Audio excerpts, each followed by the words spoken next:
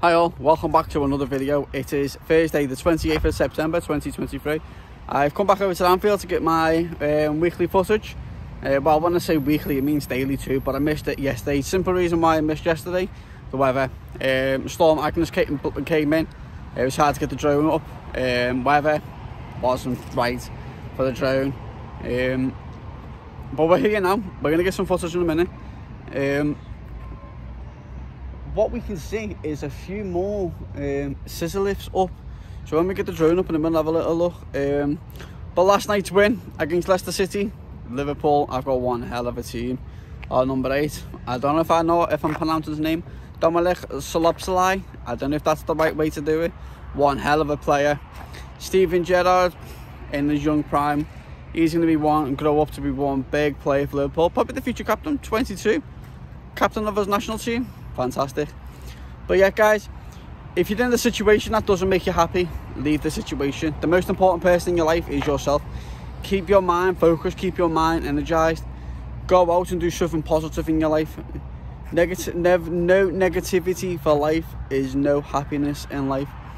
And that's so what we'll do, we shall spin the rotors and then we'll get the drone up.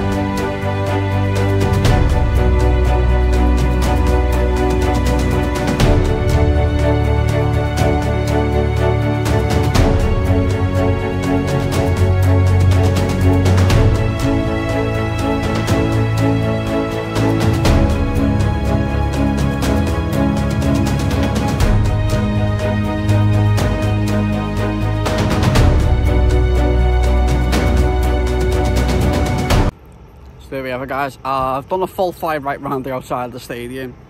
Simple reason I've done that, I've not done it for a while, and I thought you might wanted to see the outside.